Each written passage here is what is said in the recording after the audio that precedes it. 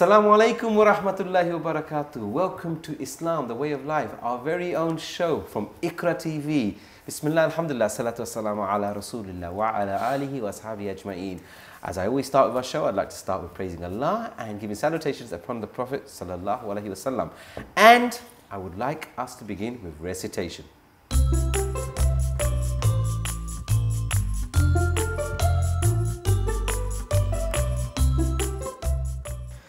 أعوذ بالله من الشيطان الرجيم بسم الله الرحمن الرحيم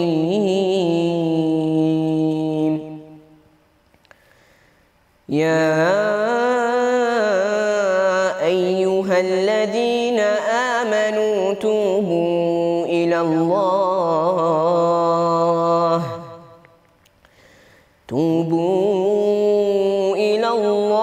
توبة نصوحا عسى ربكم أن يكفر عنكم سيئاتكم ويدخلكم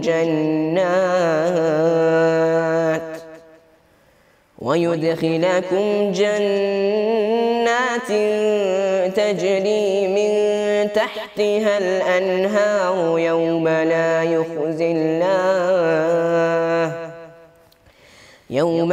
يخزي الله النبي والذين آمنوا معه نورهم يسعى بين أيديهم وبأيمانهم يقولون ربنا أتمم لنا نورنا واغفر لنا إنك على كل شيء قدير يا أيها النبي جاهد الكفار والمنافقين واغلظ عليهم ومأواهم جهنم وبئس المصير ضرب الله مثلا للذين كفروا امرأة نوح وامرأة لوط كانتا تحت عبدين من عبادنا صالحين فخانتاهما فلم يغنيا عنهما من الله شيئا وقيل ادخلا النار مع الداخلين صدق الله العظيم. Sadaqallahu al-Aliyyul Azim, mashallah. That's beautiful recitation. Thank you for joining us as always, and we love to have you on our show. And if you've got anything you want to send to us or any questions you have, across the bottom of the screen right now is our email address and our WhatsApp number. And as we've said every single episode, please feel send in your comments, send in your videos, send in some good sick stuff that you've done, and we will do our best to try to show your videos or show some of the things that you're sending us, or talk about some of the things, or maybe you have a greeting for someone. So much we can do together, but inshallah, you are the people that are making us do this show, so we really like to hear from you as well.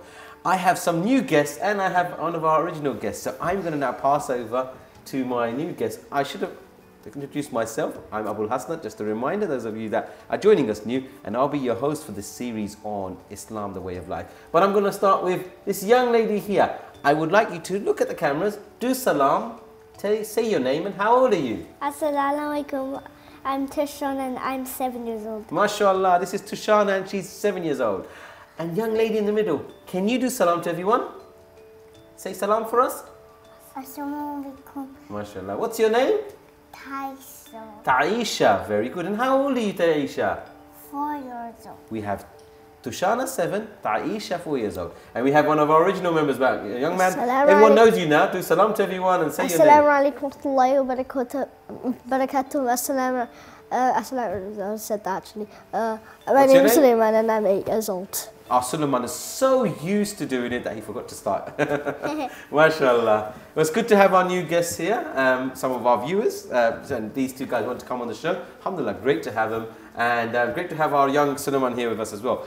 I'm now, nearly 9. what's that? I'm nearly 9, I'm not young. You're nearly 9. You're becoming an old man, I'm aren't you? nearly 8. And you're nearly 8. Wow. These guys are catching up with Because me. my birthday's in November the 24th. Everyone remember that? She's 9 years old? Grown-ups want to No, be young. 8. She's going to be 8 years old. November's coming. Yeah, very good. Grown-ups Okay. want to be young and young When people want to Tasha be will old. When my sister will be 5, she will go to mosque. MashaAllah. And that's an important thing. And I forgot to say, these guys are siblings here. So they're 2 sisters. So Tushana's been talking to me about how she likes to go forward. And she's looking forward to when Taisha becomes 5 years old and she's going to start going to the mosque. Aren't you, Taisha? Yeah. And Suleiman, you've been going to a mosque for a long time, haven't you?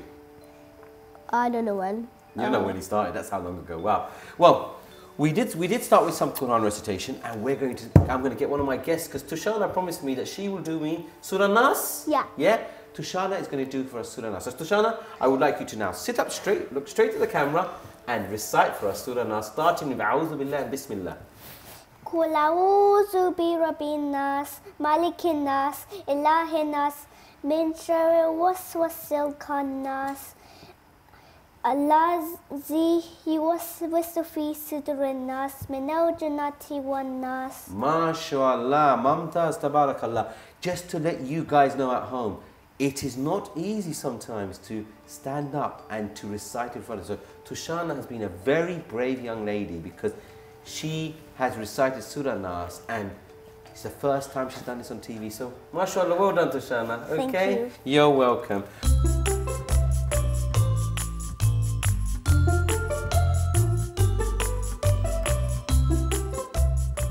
Right, we are going to first start with, actually we're going to start with the seerah, because Suleiman, you reminded me before we came on air, Suleiman reminded me that last week we spoke about the Prophet's early life, and I kept mentioning to you guys that we've spoken about him being fostered and the incident of Jibreel. And Suleiman said to me, oh, hold on a second, Uncle Hasnat, I don't think we've done the Jibreel part, have we? Yeah. So we're going to talk about the time that the Prophet ﷺ was Only 1 fostered. second. Only 1 word. Only 1 word of it. So we're going today's seerah, we're going to talk about when the Prophet was a baby and what happened to the baby. So are you guys ready for it? Yeah. Yeah, good, inshallah.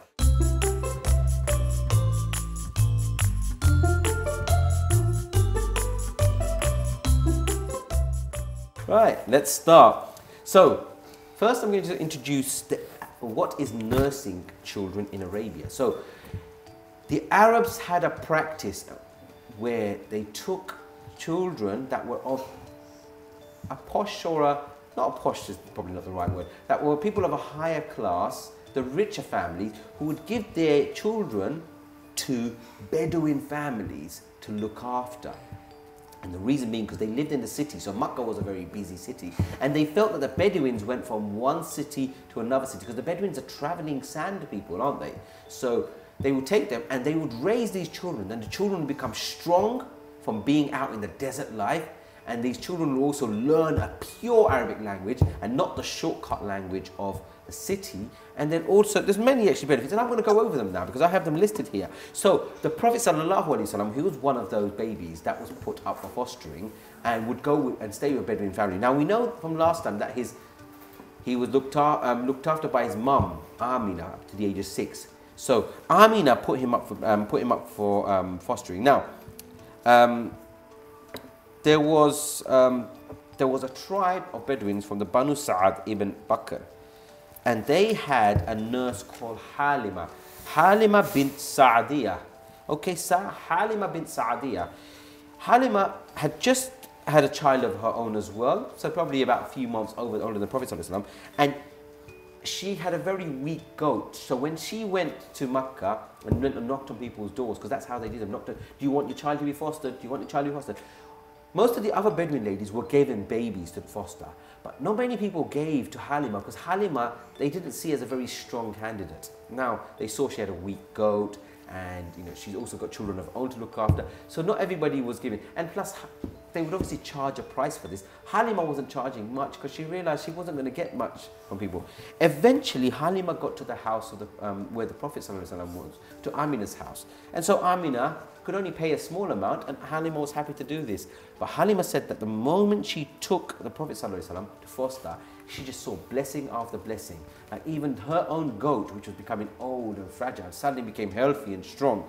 So there were so many blessings from Amina taking her. I'm just going to read a bit from what I've written down. So Halima narrates this herself. So in the first person, she tells us this hadith. So this is what Halima says. Me and my husband suffered greatly from poverty. They were nursing, we were nursing because that was a need. So she's basically trying to tell us that life was tough for her. And even to get the child of Abdul Muttalib was very special because he was a very special child. The Prophet ﷺ was one of the best child because he was Abdul Muttalib. But she carries on saying, she said, me and my husband were struggling in life, and I convinced my husband to allow us to go and foster. So she also goes on to say, I'd also just given birth to a new son, so I was able to milk 2 children if I need to. And I also had a daughter that would help me called Shayma. So all of us new mothers entered Makkah, and we were all told about this orphan child. So what she's saying is, the orphan child, meaning Muhammad, all of them were told about Muhammad, and none of them wanted to go because they think if it's an orphan child, we're not going to get paid that much money. So throughout that whole week, I was knocking on doors, and by the end of the week, all the other women that had gone with me had managed to find a child to foster and be paid for it. But I didn't, and there was only one child left, which was this orphan child being looked after by Amina. So my husband said to me, let's take him and maybe Allah will bless us. And as soon as I took Muhammad, this baby Muhammad, I had an old goat whose udders filled up with milk immediately. And then my animals became the fastest of the animals, especially when this orphan child would sit on my animals. And normally, people would foster for 2 years, but I ended up fostering him again and kept him for a lot longer because I kept seeing the blessings that would come from him. Okay, I've paraphrased the end of it because I didn't want to go through all of it, but we understand from here that Halima, having taken this baby from Amina, she saw all these blessings. But then at the very end, she had to give Muhammad back to Amina. And this is because of the story of the splitting of the chest. So this is what we know about fostering. Now I'm going to go into the story of the splitting of the chest. Just before I do, have any of you guys heard the story of the splitting of the chest? No? No. Okay, I'm going to talk about that now because this is a very... You do? Stay quiet. Let's see what everyone knows about it. That would be a cool story. It is a full story. Okay, so I'm going to talk about the splitting of the chest. So, what is the splitting of the chest? We know from Anas ibn Malik, one of the Sahabas, he says, when the Prophet ﷺ was 4 years old, and he was playing with the other foster children that he was with, Jibreel came to the children. And when Jibreel came, Jibreel is the biggest archangel, the most important angel. When Jibreel came, all the other children got scared and they ran away. But the Prophet ﷺ decided he was going to stay strong. He's only a 4-year-old little boy, same age as you, Taisha, only 4, but he stood strong. But Jibreel took the Prophet, laid him down from his chest, took his heart, found a black line sliver, took it out, threw it away, then took his heart, washed it with Zamzam water and put his heart back and sealed his chest back up again. Now this is something amazing because this can only really happen in hospitals nowadays. But if you think 1,400 to 500 years ago, this happened to the Prophet ﷺ. And a big sheikh on television quoted this was probably the first ever live heart surgery that took place. Anyway, that's probably a joke aside, but this is what happened. So after this happened, the other children had run back to Halima and her husband and were saying to her, oh no, you're not going to believe it. This old man had taken Muhammad and powered him to the floor. So when Halima and the other foster mother, Bedouin ladies, they went running back, they went and found the Prophet ﷺ sitting up straight. But he had a look on his face of shock, and he was in a straight face. I'm going to try to do an impression. He was maybe like this. So they could tell something had happened. Okay, the Prophet later on told the Sahabas that that black sliver that Jibreel had thrown out, that was the element that the shaitan would use to go try to enter people's hearts. So we all have it. We all have this black sliver. But the Prophet ﷺ's one was removed. Okay, as a result of this incident, Halima returned the Prophet ﷺ back to Amina and said, okay, you can have your son back. So she had him all those years and she had to return him. Now, we already spoke last week about how Halima, Amina passed away. So we don't need to go into that. But what I'm going to do, I'm going to sort of skip now 50 or 60 years forward, because many years later, when the Prophet ﷺ was the full-fledged prophet and he was going on expedition and they went to the southern regions of Hunain and Taif, they came across Shaymah. Now, at the time, wars used to happen. So when they took over the army, this lady stood up and she said, no, you cannot arrest me because I am the foster sister of your prophet. And when they said, how could this be? They went and she said, yeah, I still have his teeth bite marks on my shoulder. So Muhammad sallallahu alaihi wasallam, as a 4-year-old, as a little child, he must have bitten Shaymah. And the marks were still on her chest because he bit her. So we know how important this story is, and it's amazing because some of the hadith say that then Halima was also brought back to meet the Prophet, and the Prophet ﷺ laid his own shawl down on the floor for Halima to sit down because this was his foster mother. So, subhanAllah, it's an amazing story, and there's a lot more detail, and I actually said quite a lot, but there's still more detail in the story of the Jibreel coming washing the Prophet's heart, because some of it is, it's quite interesting and maybe not for children. So maybe when you get older, you get a chance to talk about that with your parents. Tashana, I'm going to talk to you. Tell us about when you go Fora, what do you do to get ready for Fora? What do you pack in your Fora bag? Okay? So I go to Fora like 9 o'clock. 9 o'clock in the morning on a Saturday? Yeah. Okay. And Sunday. And Saturday and Sunday you go 9 o'clock in the morning. So do you wake up nice and early? No, sometimes I want to sleep. Oops. I know. We all feel a little bit tired, don't we? Yeah. It's when okay. I wake up, then I brush my teeth. Okay. Then I change my clothes. Because you can't go to Fora in pajamas, can you? Okay. And then I eat some snack. Very good. Yes. And then I get my Quran bag, and then go to the Fora. very good. Taisha, do you go Fora? No, she doesn't. Do you want to go? You can't wait, can you? Suleiman, how about you? How is your routine for going to Fora? First, after school. So 1 second. Tushana's was Saturday and Sunday, but yours is on the evenings, isn't it? So your routine's a bit different because you're coming back from school, aren't you? I'm coming back from school. Okay. I have to wait 2 hours. Okay. Oh. So after school, you've got 2 hours to wait before Fora, yeah? I play around with my ball. After that, I just get ready. It's at 5 o'clock. First, I put all of my stuff in, but then there's something called break time, so I have to get all of these things, but only like 2 or 3 snacks. Or 4. Oh, so you're allowed to take snacks into your Fora? Yeah.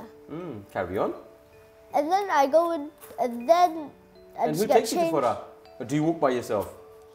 When you're 8 years old, you can't go to Fora by yourself. I didn't think so. So Dad takes you? Normally, Mum. But Normally, Mum. Dad takes me when I go home. Oh, Dad picks you up and Mum takes you. Very good. Cool. I hope you've got an interesting story Cool. on Fora, because I've heard a lovely story from Tushana. 6 a lovely stories. story from Suleiman. I also went Fora. And in my days, when I was a kid, and actually I still go Fora now. Would you believe it? Yes. I still go Fora now. But mine is called Ibrahim College for older kids. So it's an adult thing. But Fora is something that happens all your life. For those of you guys that are at home and you're sometimes, oh, I'm getting fed up, I don't want to go Fora. Yeah, that's Just know that you do actually do it all your life. boring. Yeah. It's so boring. Does that feel like that? But Yeah. you know what? I What have you playtime. You have playtime in the Fora. You get to make new friends. Yeah. You learn Quran, don't you? Yeah. Sometimes Surah. friends I are got the loads same of- friends in school. And your So normal some of your school. friends in school, you also say in Fora, isn't I it? got loads of friends. Wow. So that's what's great about Fora. you get to make new friends, you enjoy your time with friends here, Yeah. and you actually, by learning the Quran, you're building up your good deeds for your afterlife. Yeah? So that you, when on the Day of Judgment, you have good deeds to help you go to heaven, isn't it? That's a good thing, yeah. And look at me, I still go Furra as well myself, even though mine is called the adult class, I still go to Furra. So going to Furra is something that happens all your life. And why? It's because you're saving up your good deeds for the Day of Judgment. And I think that nicely brings us on to probably the moral for today, and probably looking at the moral of looking at the seerah part that we spoke about, and then looking at the good deeds of getting ready. I think routine is a very important word here, and organisation, because you're organising yourself to get ready for Furra, because you need to make sure you've got the right books. You can't put your school book bags into your Furra bag, can you? Because imagine you went to Furra by accident and the teacher said, can you get the Quran out? And you got a Harry Potter book out. That won't be very good. So yeah, you need to have a routine. So being organised and being ready, this is good characteristics of a Muslim as well. Because you learn during the day about the world, and in the evening you learn Islam and you learn Quran for your afterlife. So you're spending so much time learning. We spend our whole life learning. We're at school all day, mums and dads are teaching us, and even you coming onto this TV show, you're learning things. You guys watching at home, you're learning things. So we're always learning. So it's good to have a routine and be organised to learn things. Do you guys want to say anything about learning? Do you like learning, Tushana? Yeah, I You do. I love learning the Quran and on the Fatayon now. MashaAllah, MashaAllah. Tushana loves learning the Quran. Beautiful. Taisha, what do you like learning? Do you like learning nursery rhymes? And do you like learning du'as? Very good. And Suleiman, what do you like about learning? I like about learning is in school. In my school, I get maths, but the head teacher never ever gets to test me on something called the HTT. My head teacher's times tables award. The first day she says, "Oh, I'm going to test you, Suleiman." The next day she doesn't test you. Test me. Suleiman has an amazing experience of learning maths. That's what I caught him from that. And he has and you have a HTTA, a Head Teacher's Teaching Award, yeah? Very good. Listen, guys, there's so many things. Suleiman, I would love to go more about the school, but we've run out of time. We've run out of time. I'm so sorry, guys. The head teacher needs Maybe to be next organised. time. Maybe we'll have a word with your head teacher if we can. But we got to go. Thank you so much for the time. Thank you to Shana, Taisha, and Suleiman as always for being on. Thank you to you guys at home for joining us. I hope you've enjoyed this learning show. Join us next time when we go to the next part of the seerah and we look at some more good deeds. Until then, wassalamu alaikum wa rahmatullahi wa barakatuh.